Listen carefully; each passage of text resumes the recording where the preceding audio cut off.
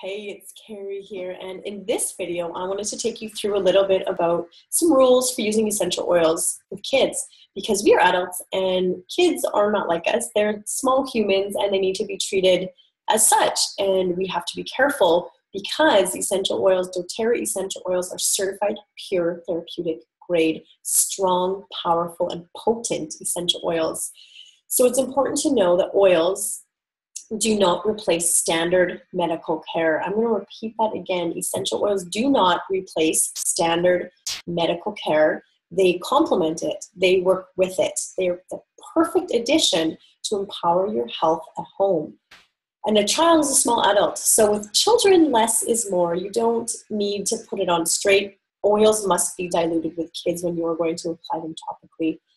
Children only need 1 to 2 drops. It's plenty. The stuff is powerful. It's pure. That's all you need. And like I said, the coconut oil is a great way to dilute the oils so that you can use them on their little chests or on their feet or along their spines when you're applying it for effect on your children. The fractionated coconut oil, again, is oil.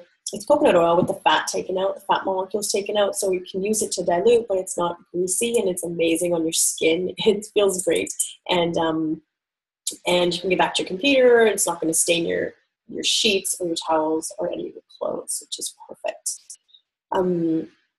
A great place to put oils on kids is the bottom of the feet because it's a less sensitive area. So if you do find that they do have a sensitive reaction, it's not going to be as strong if it's on their feet. The pores are big, and it's also absorbed really quickly through the feet. It's a perfect place to put it for kids.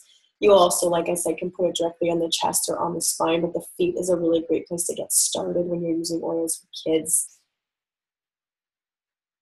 And how often can you use oils with kids? Now, kids will metabolize oils sort of every 2 to 3 hours. So you can be reapplying these oils every 2 to 3 hours on your child. So you can be putting it in the diffuser. You can be putting it on their feet. You can be putting it on their chest, having them take a deep inhalation every 2 hours to support their little bodies and allow those oils to work at that cellular level so they can metabolize those oils and have them do the job that they're supposed to do in their body.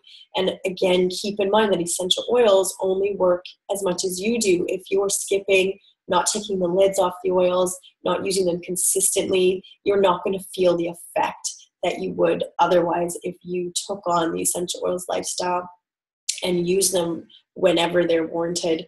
The other thing about oils is that different combinations work well for different people. You are not going to find that exactly what worked for her is going to work for you. And that's why once you get started, you can kind of feel what's working and what's not. And there is no exact method that's going to work for you. It's about trying something different and tweaking it a little bit and finding out what works best for you and your child.